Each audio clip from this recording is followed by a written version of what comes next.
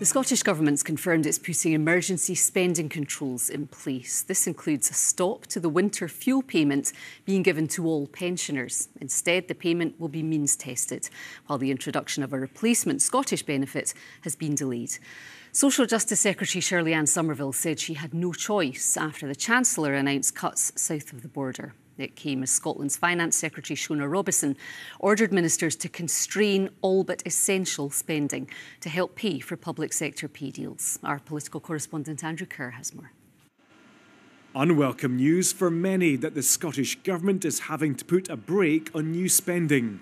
Sunny days here in Aberdeen, but bleaker times ahead perhaps, as Scottish ministers confirm they will also have to pass on the UK Government's cut to winter fuel payments. It will be targeted and not universal. We only got to get it's handy. We're not loaded. You know what I'm saying? We're not a little rich. And so, but I think it's quite wrong that we don't get it. I think maybe it should be means tested. I think so, because there is a lot of sort of well-off pensioners. At Napier University, the Finance Secretary confirmed the brakes are being put on new government spending to allow public sector pay deals to be reached.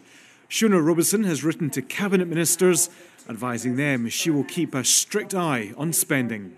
Well, this is very significant and, of course, as a direct result of the Chancellor's statement, you cannot announce £22 billion of public sector cuts and for that not to have consequences, and it will have consequences for Scotland. And we, of course, will set all of that out in due course. The cut to the universal winter fuel payment is a UK Labour decision. Here the leader backs widening the targeting criteria than just those on pension credit. This is typical of the SNP, find somebody else to blame. They have been in power for 17 years. Labour's been in government for a little over a month.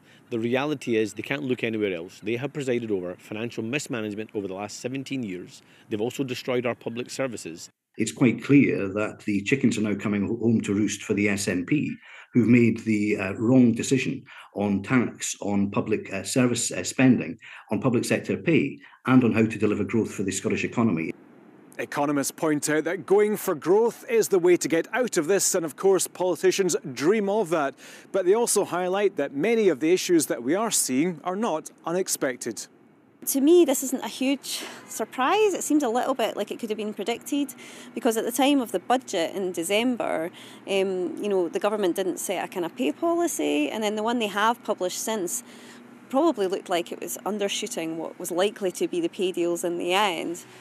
Tough choices ahead now. Questions remain about the viability of funding the 2026 Commonwealth Games in Glasgow, along with other projects. Details will be announced when Holyrood returns next month. Andrew Kerr, BBC News. Well, let's look a bit deeper into this now and who it's going to affect. Adam Stakura is here from Age Scotland. Good evening to you, Adam. Thank you so much. You've had the day to kind of get your head around this and what it's going to mean. What are your thoughts initially?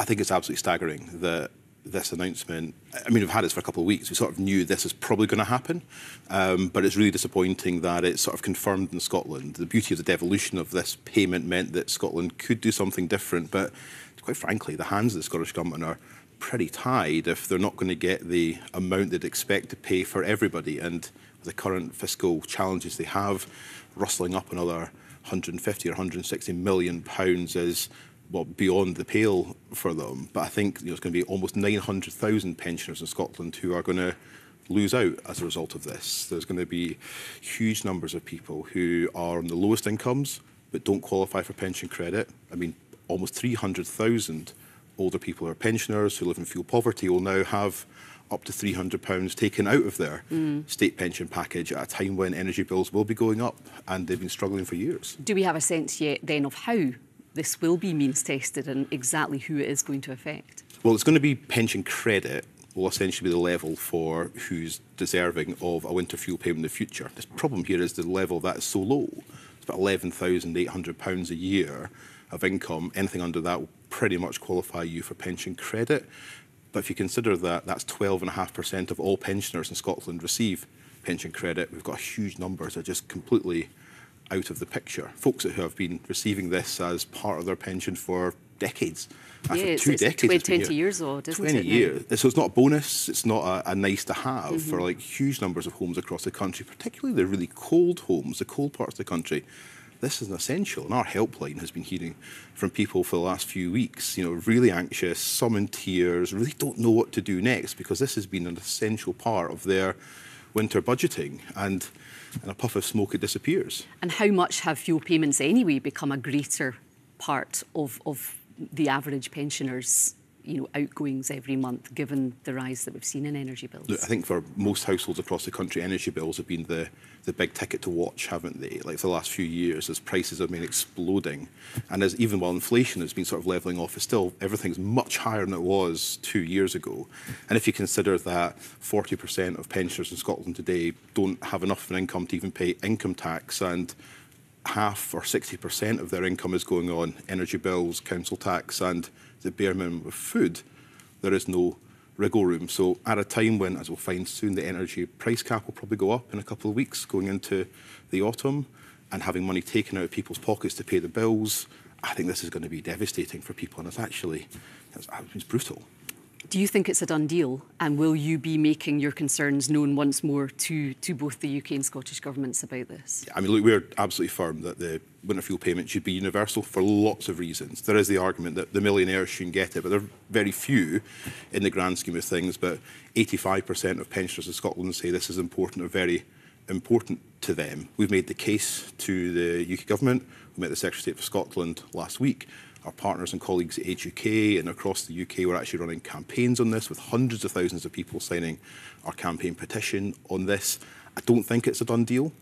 I'm not entirely sure if the status quo comes back, but there's got to be something more generous than this. And I find it really hard for any politician, Labour Party or others, to look at this and say it's justifiable that someone with an income of £13,000 a year, for instance, should have this money taken away from them at a time in a winter in Scotland which will be incredibly tough.